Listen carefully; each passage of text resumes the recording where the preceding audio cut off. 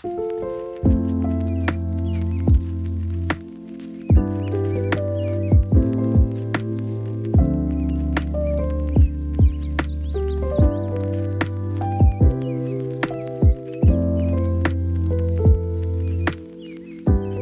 guys, it's Jessica from Peace Love Books, and today I'm here with the beginning of a new vlog. It is currently very cold outside. It is the weekend of, I don't even remember what date. Today's the 12th. Oh, it's the 14th already. I know that a lot of people are in like a cold front right now. A lot of people got snow, which I'm very jealous of. We barely have any snow outside, but I decided to start a kind of quick reading vlog where I just read a few books, and I'm going to be reading new releases. So I have 2 arcs, and I'm supposed to be getting a couple more arcs in January, but they're for February releases, so I don't know when they're coming. I don't know if you guys follow me on social media, but I recently started a book blanket where I'm crocheting. It kind of matches my outfit today. A book blanket where every row is correlated to a star rating of what I read. So I have 8 books that I've done so far on here, and I've done 2 4-star reads. So pink is 4-star because I figured I'd read the most 4-star reads, and pink's my favorite color. So I was like, what color do I want to show up on this most? Green is 3-star. So I've actually had 2 3-star reads, but then I had 2 5-star reads in a row. So blue is 5 stars. I was between purple and blue, but I really like how the blue's turning out. And then I had 2 more 4-star reads. So I'm in the middle of my second row of my 4-star read. So after my 5-star read, I had 3 4-star reads in a row. So I'm on my 3rd row of 4-star reads, and then I get to do a 5-star row. So I do plan on working on this today a little bit so that I can get caught up on what I have read. So I will be doing another pink, finishing my last pink row, and then doing a 5-star row for Requiem by Kelly Hart. And then I do want to make a little stuffed cow. I don't know if I'm going to do that today. I might, but I am currently physically reading, though. I'm talking about that because I'm going to start my audiobook. I'm reading The Summer You Found Me by Elizabeth O'Rourke, which is very interesting because the heroine is the ex from the previous book, and she is a recovering drug addict. She is 4 months sober. A big part of why their relationship didn't work in the previous book is because she did have a death of a child, so definitely know that. She is not a likable character though, because she was horrible to her husband. She cleared out his bank account and she disappeared without a trace. She didn't talk to him. To be fair, he did not handle the loss well either. Like, they both didn't cope well with that. So now she's in town staying with his best friend, and that's Beck right there. I love Beck so much. He and her have always had a connection, and he's always been really in tune with her and closer to her than all of his other friends. And so they actually met, and there was a little flashback in here that was like, what would have happened if we met first, if she didn't meet Caleb first, her ex. And she's not doing well though. She's back in town, and she's actually living with Beck, and she's determined to get Caleb back. Caleb's madly in love. He fell in love with the previous book, and it really hurts her though because he fell in love with a single mom. So now he has twins that he gets to take a lot of time with, and she's like, is that why he likes her? And she is not a good person.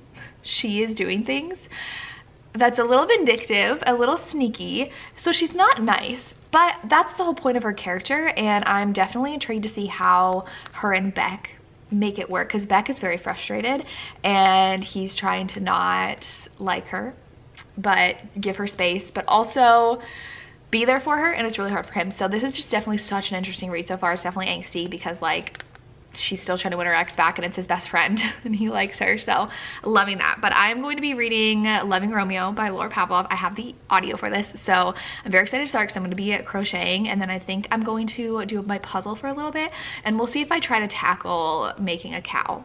I'm trying to crochet more. I got a bunch of yarn. It's sitting right there. I have more yarn to pick up from Joann's because they keep on having amazing sales and more coupons, and I'm like, if it's $2 a skein, why would I not buy it? So I did buy some backup. I bought more pink because I'm already like through a lot of this pink, and I'm not even done with January yet. So yeah, those are my plans today. So I will be updating you as I read, and so I'm gonna read these 2 and probably 1 more book, so we'll see what I end up reading.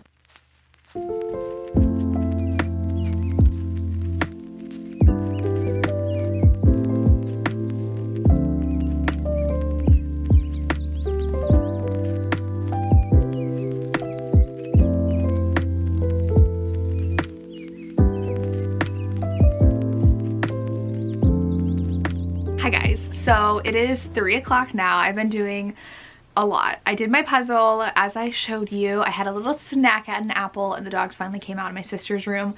She's sleeping now because she worked last night and she works tonight. She's a night shift nurse. So they love sleeping with her when I'm not sitting on the couch. So they came out, went to the bathroom for the first time since this morning. Darcia is here. Can you see her? Hey. Anyways, I think, so I have 5 hours with the audio and I think this was a 9-hour audiobook, so I'm almost halfway through. I'm flying through this. I did the dishes. The best thing about having an audiobook is that I do so much that I normally put off. So like yesterday I had to listen to the entirety of an audiobook for my Patreon book club, and so I was like doing my laundry and I was doing the dishes, so I just put dishes away. What are you doing, Darce? Hey.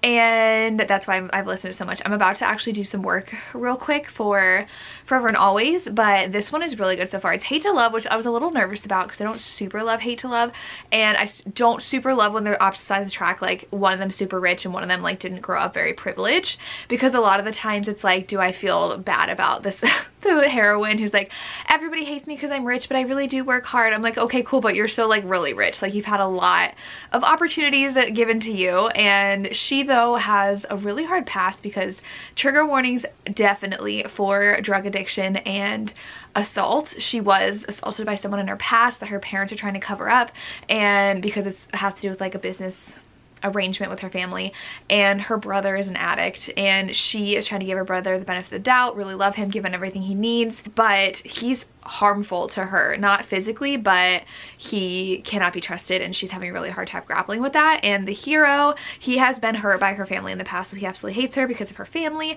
But I love the way Laura does small towns and friend groups. So typically we have like family group chats in her 2 series, her Honey Mountain series and her Cottonwood Cove series. In this series it's a group of guy friends who are all always texting each other, and one of them's a single dad. So the hero in here likes to babysit the kid. He's adorable. I forget how old he is, but like he's old enough, he's like, I don't know if he's like 8 or something, to have like a really fun personality, which I really like. The hero has to train for a fight. So he had only been a professional like boxer for a couple fights and then stopped because his dad passed away, and he just has a gym now. But someone is really put into the public like, I want a rematch with this guy, I want to fight this guy, and has taken it so extreme to publicity that the hero finally decides to give in as long as he gets a lot of money out of it. So they did a really great deal and he is going to fight this guy. And so I'm a little concerned how it's, I don't know if they're gonna have him win or lose, I have no idea, but he is training, and she has her own coffee shop in town that she worked really hard to open, and she is like helping him with his meals. So she, I think, was like a nutrition major, and she's like, you seem exhausted, like here's some shakes and here's like great meals for you to like eat while you're training. So they're working together that way. And then she wants to have self-defense lessons, and he's like, why? And so now he's like trying to dig into her past, and like they're definitely into each other, and he really feels protective of her. And it's really funny because his friends like poke at him. I really love the friend group dynamic of this, so really loving this so far. But I'm gonna go do some work, and then I didn't get to crochet yet, so then I'm gonna work on my blanket, and then we'll see what else I get up to. But definitely could finish this today. Like I only have 5 hours of the audio and I listen on 3 times speed, so we'll see if I finish this today.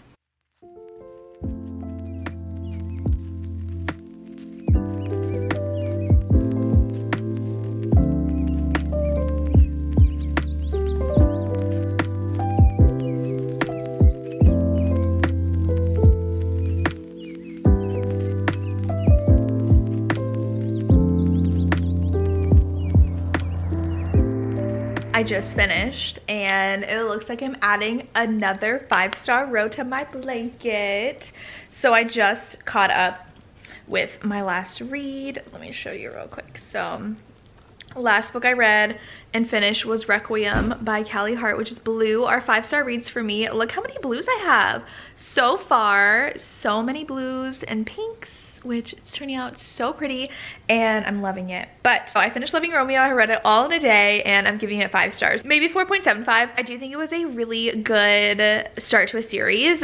She set up the series so well because the friend group was one of my favorite parts of it, and how protective they were of each other and how supportive they were of each other. Definitely very sports. At one point he was running like 7 miles and she was riding her horse next to him to like encourage him and keep him motivated. I loved that part. I really liked how much we had of the fight at the end, and there was a little bit of mystery happening between who was trying to scare certain people. I don't want to spoil it, but I really liked it, and the heroine had a lot.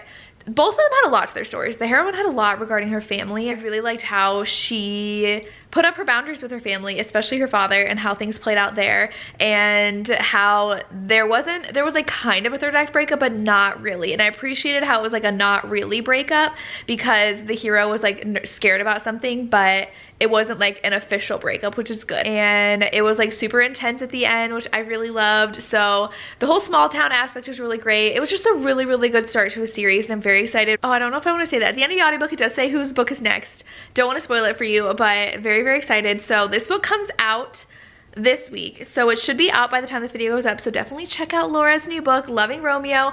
I did really enjoy the audiobook. I think she just writes the best small town romances, and her series only get better.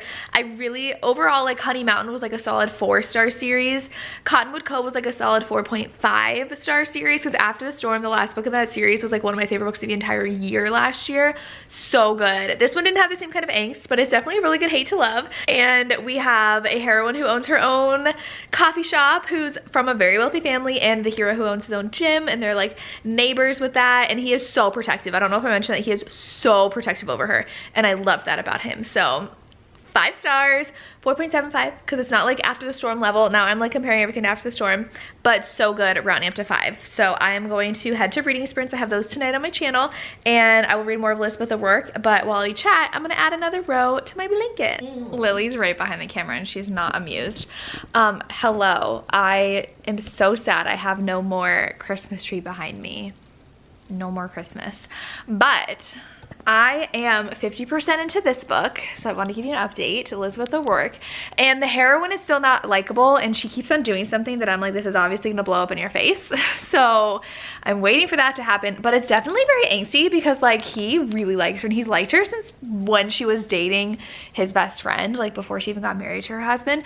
It is really, really sad though, because she is still really not coming to terms with the loss of her child, even though it's been, I think, 3 years now. She was at the anniversary of like the 3-year death, so she is still never able to cope with that, and it's hard for her, because like her husband was always her reason for wanting to get better and her drive to do that. So now she's like, if he doesn't want me, like, why am I trying?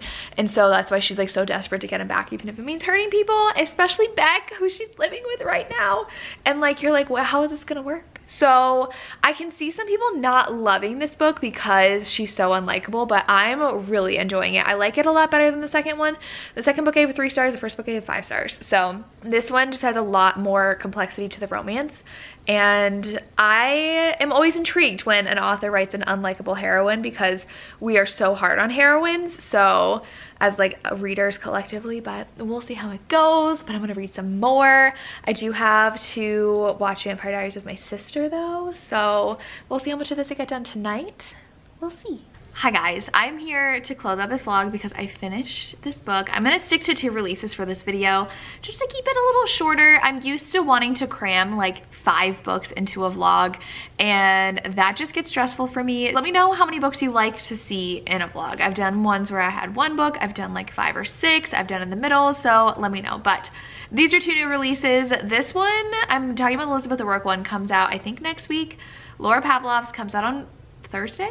I don't know the days these are coming out, but they are new releases for January 2024, and the Elizabeth O'Rourke one I'm giving 3.5, rounding up to 4, because like I said, I think I already told you, I like it better than book 2, but less than book 1. Book 1 was a 4.55 star, book 2 was a 3 star, so this one I liked better. I think that it's hard to judge a book when the characters are so unlikable, because the heroine does grow a lot, and I really did feel for her and everything she was going through. She lost a child, and that was really affecting her and her grief and how she was going to cope with it, and she thought that her ex was like the key to everything, was the key to her wanting to stay sober, to having her daughter back, then to having like a second chance. And her daughter was her only happiness and she was ripped away from her, and so she wants to feel that happiness again, and she feels like her ex is the only solution to that, which is really hard because Beck has literally been in love with her like since she's been with her husband, since they started dating. So they've had just this really strong bond, and I really loved Beck's character. He is definitely someone also very like hardened and closed off, and he does not baby her at all. He really pushes her, and he wants the best for her though. And so it was just like a lot of push and pull and like not a lot of communication. So that's the way their characters were supposed to be though. So I just appreciated the journey that they went on and the angst of the romance. This whole series is angsty. I still think the first book was super angsty. This is just very different from what else Elizabeth O'Rourke has written that I've read. So no, this one deals with some very traumatic experiences for our characters, and the heroine is dealing with a lot. I mean, we do get a scene where she's contemplating just doing drugs again because of that feeling she gets. She just can escape all the horrible things in her life, and then she has to think about really what's keeping her sober and what she's living for. So just know that. But I really love the end and like the support system she ended up building for herself, and how it was not just like fixed very easily. It took them a lot of time to fix, and she had to like really fix herself first. So I really appreciated that. So 3.5 rounding up to 4, but definitely check these two out when they release. Loved Loving Romeo, 5 stars for that one. So I hope you enjoyed this vlog. Let me know if you're gonna read these or if you've read them and what your thoughts are. I would love to hear, and that's all I have. As always, thank you so much for watching and have a good day. Bye.